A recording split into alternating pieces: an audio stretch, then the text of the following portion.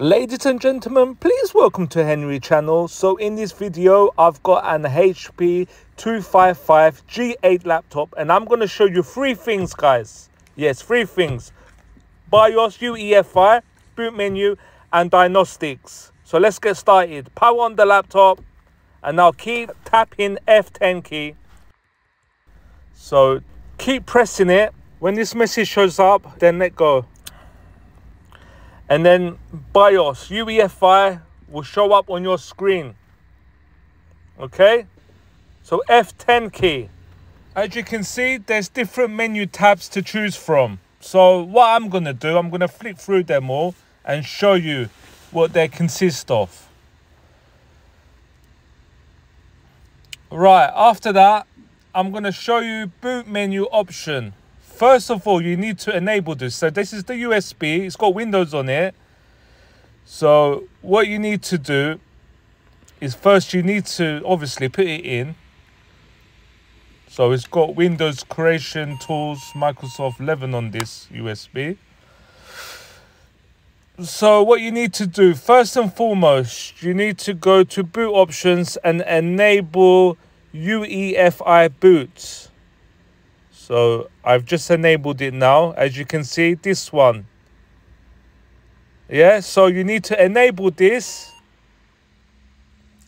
And then what you need to go to now is exit and save and exit, basically. Select the first one. Yes. Your laptop will restart.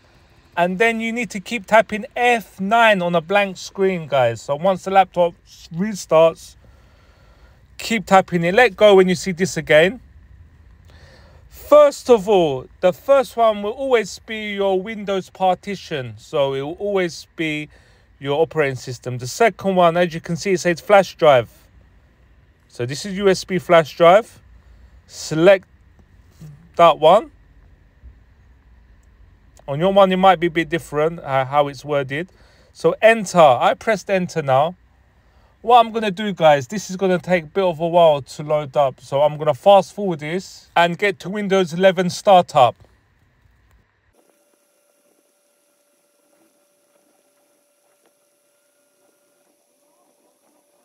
So, ladies and gentlemen, as you can see, I'm at Windows 11 startup with my USB boot drive, flash drive. I'm going to exit and show you guys how to get into diagnostics now. So if you've got problems with a USB, memory, etc., you keep tapping F2 key. Yes, so when your laptop restarts or powers on for the first time, F2 key will bring you onto this page. Let me show you guys F2. So as you can see, this is the hardware diagnostics. So if you're facing any hardware issues, then you can test each one. So each hardware you can test. So guys, I hope this video has helped you. Please like and subscribe to the channel. And usual, I will catch you on the next one.